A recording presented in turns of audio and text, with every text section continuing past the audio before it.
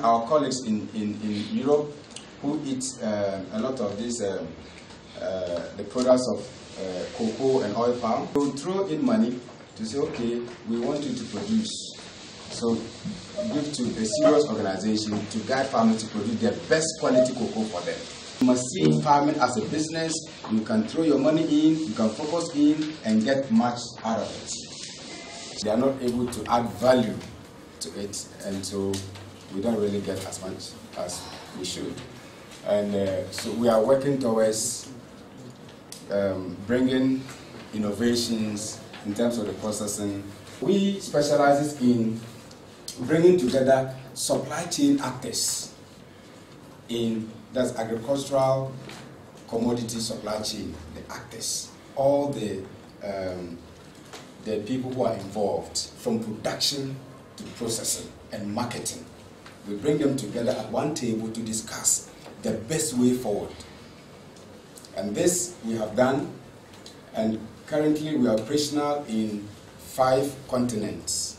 Mr. Jengre forwarded that their organization operates in 5 continents, depending on the land fertility and sustainability of producers, structured by good practices, robust infrastructures, landscape management, and enabling policy. In all these countries, we have different commodities that we work on, depending on the climatic or geographical context of the region or the country. We have realized that over the years, having trained these farmers, you go back to monitor to see whether they are doing what you taught them, then most of them are not able to do it. Why? They lack certain things to make it happen.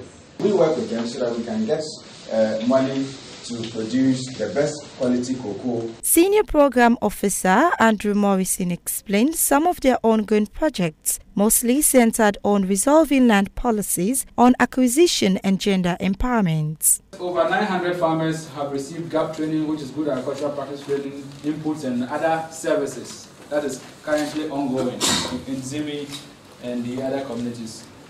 Women have been trained in different workshops, advocacy workshops. Traditional authorities trained on gender-sensitive land tenure within also the Bo and Tonkolili districts.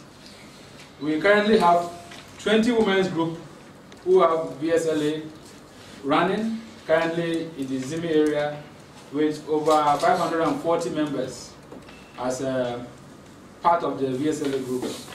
These women are actually being empowered to mobilize resources within themselves, to save, and then to have money to do other things. Within this short period, we also have over 780 farmers supported to plant different cassava stakes, groundnut, and rice in the Mapili chiefdom. The Solidaridad is an international network organization that promotes capacity building, strengthening agricultural activities in regions, and enabling local entities to take control of supervisory tasks and to manage programming themselves. Kallay reporting for Star.